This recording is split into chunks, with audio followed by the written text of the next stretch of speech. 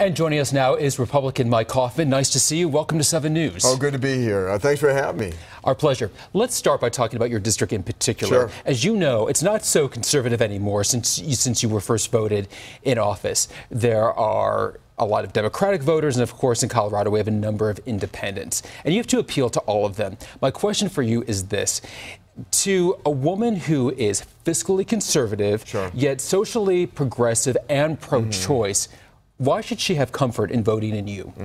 Well, I'm certainly pro-life, and I'm proud of my record there. I do believe that there ought to be exceptions in terms of striking the appropriate balance. But I've certainly fought for the interests of women in terms of making sure that we, in the scourge of sexual assaults that plagued our military, and stood up against my party's leadership to support the Violence Against Women Act, and when I was in state government, worked to prohibit insurance companies from discriminating against women on the basis of gender. But your stance, particularly on the abortion issue, though, has softened over the years. Well, I think that there ought to be a balance, and I think there ought to be exceptions. Let's talk about, again, the diversity of your district. You have to appeal to a broad base of voters. Tell me, in the past year, a vote where you have gone against the party leadership, where you have defied your party.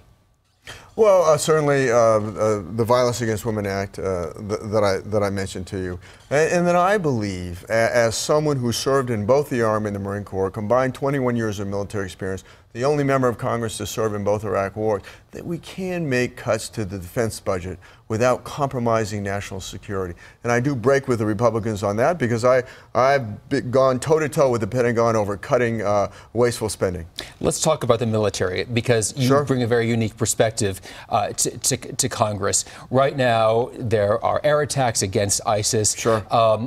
Two questions. One, do you think that the U.S. response thus far has been appropriate, or should it have been sooner? Well, number one, it should have been sooner. Obviously, I think the president wanted all U.S. forces out of Iraq in 2011 without leaving some small residual presence. We lost our military relationship. We lost our influence on the Iraqi government. The roots simply weren't deep enough, and it created an opening for ISIS to come in there.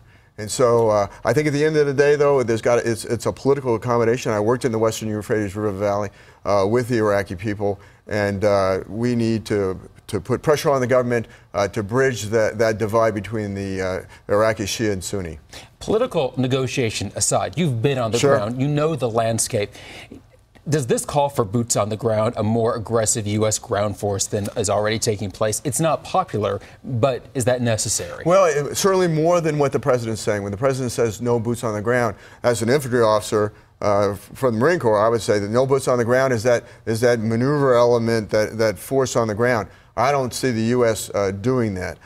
I see those as indigenous forces and are supporting them. But we do need to give air advisory, logistical support to those indigenous forces on the ground, and that will involve having some forces forward, such as forward air controllers, who have a visual on the target that can call in close air support effectively.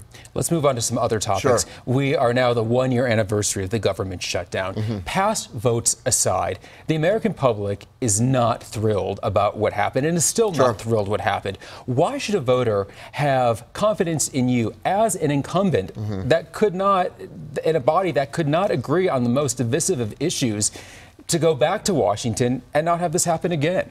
Well, certainly Washington has a spending problem, and there was a breakdown in terms between the House and the Senate over a spending issue, Obamacare, which certainly has increased spending. I fault both parties for not coming to an agreement, and when I saw that there weren't negotiations, I certainly spoke out against that and voted in the shutdown. With that said, things did fail. So why should you deserve another chance to come back when others in districts across the country are saying this is a time for new faces and new blood who will get along? Well, a couple things. Number one, I'm a part of a small group. Right now, we hope to expand it, called No Labels, Republicans and Democrats that want to bridge the partisan divide in Washington, D.C., that have come together to do that. Again, we're still a small group, but I hope that group grows. And secondly, to protect the military and to protect military families from the shutdown, I authored legislation that was signed into law prior to the partial shutdown by the President to exempt the military and military families from any impact of the shutdown. Should Obamacare be repealed? Because just today there have been discussions along that line. It needs to be repealed and replaced. We don't even know what the full impact of Obamacare is yet, because so much of it, the President has delayed until after this election. If it's so ugly that it has to be delayed until after the election, it's probably bad policy. And the out-of-pocket costs under Obamacare have skyrocketed, and I've talked to hospital executives locally here that are having more problems with collections under Obamacare than they did before. Very briefly, 30 seconds in our discussion here. There's also been failure on agreement with immigration.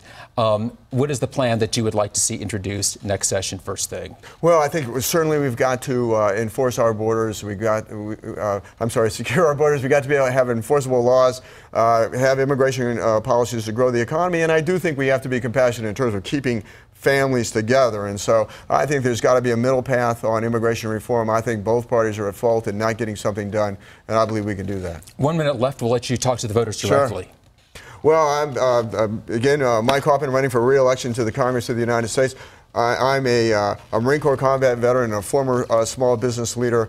I've brought my experience to the Armed Services Committee to make sure that we have a military that is strong, but at the same time, I've gone toe-to-toe with the Pentagon in fighting against wasteful spending. As a veteran, I've worked to make sure that our nation honors our obligations to the men and women who have made tremendous sacrifices in defense of our freedom. And as a 17-year Colorado small business owner, I bring that experience to make sure that we cut that regulatory red tape that is choking our small businesses and hurting them from creating jobs and growing this economy.